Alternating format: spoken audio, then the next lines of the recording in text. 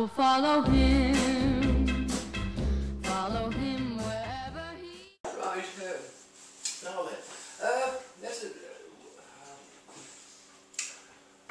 little drop more. Okay.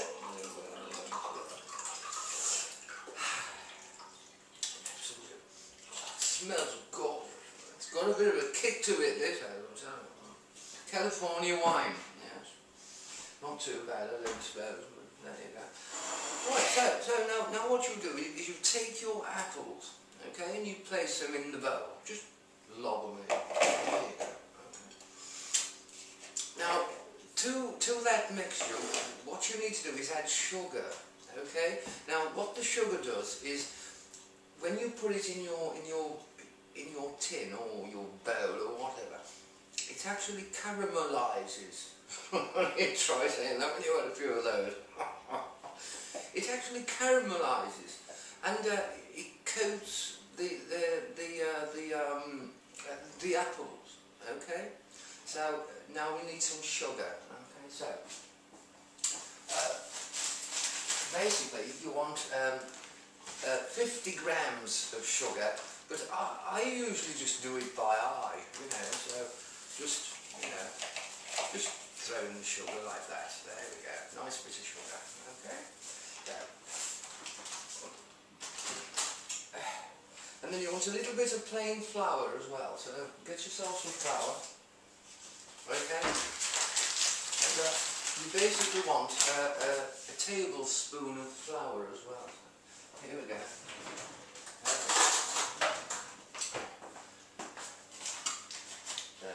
Sprinkle your flour on. You haven't got to sieve this part, it doesn't matter. But basically what you're doing is you're just getting an even coating on the apples, right?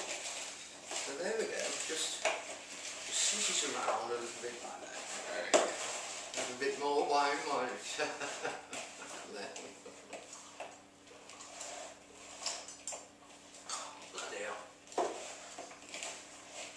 Really good. So anyway, there you go.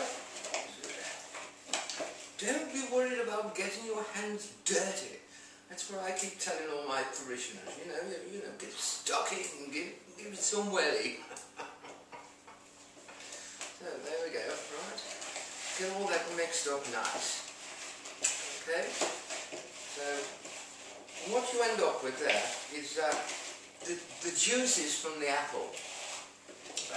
Actually comes out in the presence of the sugar and the flour and the Holy Ghost. Bit of church humour there for you, but anyway, right, okay, so if you can see that, okay, the apples have gone all moist and they are covered in the flour and the brown sugar. Okay, don't ask me why the onions go sticky, and I don't know. That's bloody Jamie Oliver, for God's sake.